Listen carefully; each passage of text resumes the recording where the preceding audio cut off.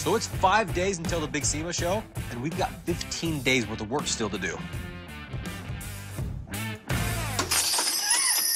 Cuidado. Way to go, dumbass. That was an impressive scream. Now we'll never make it in time for SEMA.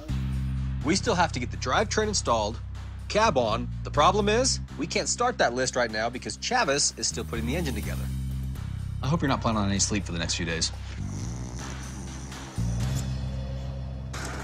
Special delivery. About time. Right?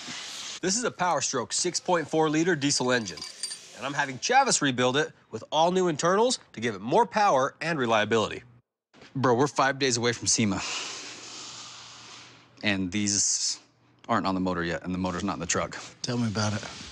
I am telling you about it. I know. Is this motor gonna be assembled and running before SEMA? Tell me something like encouraging. Give me like some motivational words. I'm skeptical. That's mediocre motivation right there. Anything better? Well, I'll try to get this done. All right. It can take weeks to build an engine. I have to build it in a couple days.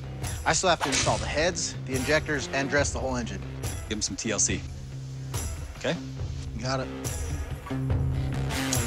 The cylinder head is the main component that allows air in and out of the motor. The more air you can pump into the motor, the more horsepower you can make. I love building engines, but I hate to be rushed while I'm building them. We don't even have time to test this engine before we install it.